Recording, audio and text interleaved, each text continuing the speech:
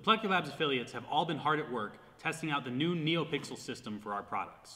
We decided early on that we wanted to use a universal connector so that anyone could order a saber from Evolution Arms and a blade from JQ Sabers, or build a saber from the custom saber shop and buy a blade from the Vader's Vault. The blades are very durable compared to LED string setups of the past, but in the event that a blade does break, we want the replacement process to be as simple as ordering a new blade from your favorite affiliate vendor. It is also important to mention that we will be offering this system to DIYers through several vendors, including the Custom Saber Shop. Currently, we are finalizing adapters that hold the connectors in systems of all types. Before we designed this connector, I had approached Sloth Furnace about helping me design a different connector for use in 6-pin crystal focus setups. This connector had to support 6 pins regardless of orientation and prevent the twisting of wires when sections of a saber were screwed together. I had a few other requirements for the layout of the connector, and Brad designed everything to my exact specifications. The connector would utilize pogo pins to contact circular traces on a printed circuit board. It also had to be as thin as possible, with this initial connector coming in at under 1/4 of an inch. I honestly thought this design would fail, but I tried it anyway. The connector sat in a parts bin for a couple of months, as I didn't have time to properly test them at first. Once I started testing Neopixels, I decided to try that connector for my blade. I still needed to test the connector, and this would be a more extreme test when compared with its original purpose. I expected to have problems with durability, longevity, and connection reliability. Would the pogo pins disconnect the moment I struck another blade? Would the traces on the printed circuit board wear out too quickly? Would the connector hold up to repeated impacts from dueling? To my surprise, the connector passed all of these tests. At this point, I showed the connector to the rest of the affiliates. It seemed to fit all the requirements laid out for our universal connector. It didn't need to index, and it didn't protrude too far up into the blade or down into the hilt. I brought my prototype to TSL2 so that Vader's Vault could see the connector in person. Deanna gave her best impression of an axe murderer, but not once did the connection flicker. I got back in touch with Sloth Furnace, and we designed a dedicated Neopixel connector for all of the affiliates to test. We ended up with a 3-ring, 7-pin design. According to the specifications of the pins, it can pass 9 amps to the blade. This connector is 0.73 inches in diameter, so it will fit in 1-inch thick-walled blades or 7/8 inch standard blades. Adapters are being made right now to fit anything from MHS sabers to standard Tri-Cree optics cans. For those of you who aren't familiar with the Neopixel system, it's a new type of LED string blade that uses flexible printed circuit boards instead of hand-soldered together standard LEDs, which are very fragile. These are very durable, flexible. They also provide a much finer ignition effect, the ability to change colors without much extra work,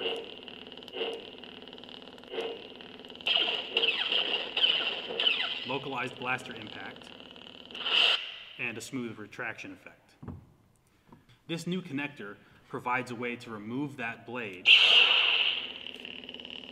and insert it in any orientation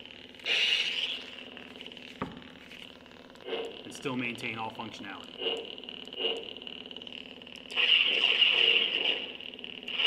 We're going to move to a different location and do some durability testing so you guys can see just how strong these really are. All right, so this is Josh. He's going to help me. We're going to do some durability tests with the Neopixels. We've gone ahead and put packaging tape on the tips of the blades so that we won't lose any tips halfway across the building. And we're just going to go to town. We don't recommend doing this much dueling, this heavy, without the proper safety gear, but this is just for blade on blade, how hard can you smack it tests.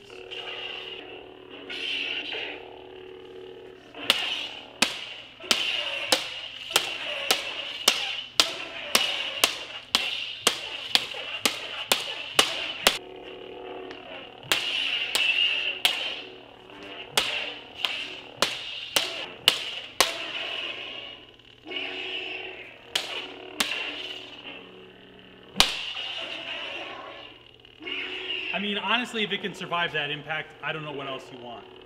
You can do TSL level of dueling with this stuff. I don't know that you want to. It's easier if you break a $35 blade to buy a new $35 blade. We don't have exact pricing on this, but they're probably going to be over $100 a blade. So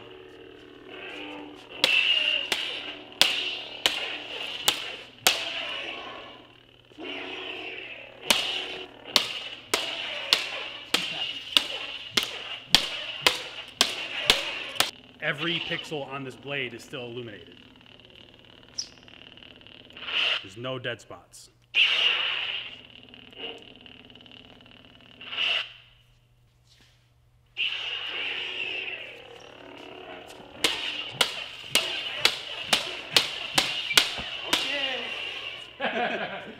He went hard. He went really hard there. I mean, I'm surprised that the polycarbonate survived that, but again, there's still no Neopixels out anywhere.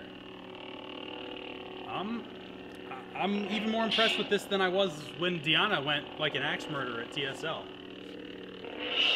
They're all still there. Oh, look that. I actually bent the blade there. Yeah, he actually bent his blade in that one. That's how hard he swung. Again, we'll probably show that close up.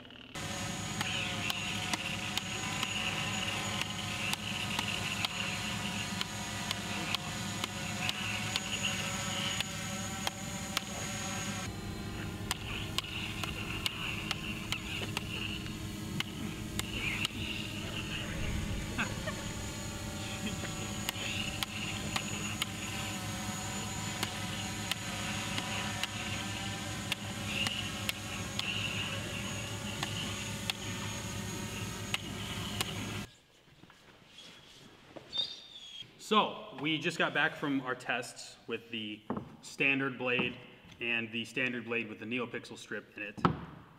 We ended up with the standard blade kinking.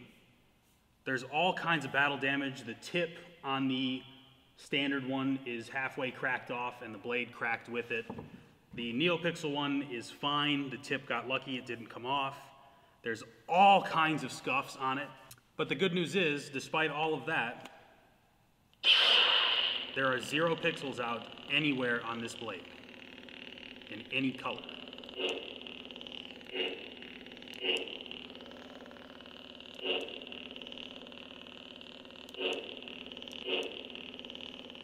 So I have a couple of quick notes about the video. The entire time I was filming, I never actually referenced the fact that the connector not once flickered during the entire time that we were dueling with it. I was mostly referencing the fact that the Neopixels were still intact, but the connection between the hilt and the blade was perfect the entire time. I also don't have any official pricing or release information to give to you guys just yet, but stay tuned and we'll have that information soon. So thanks for watching everyone, and I'll see you in the next video.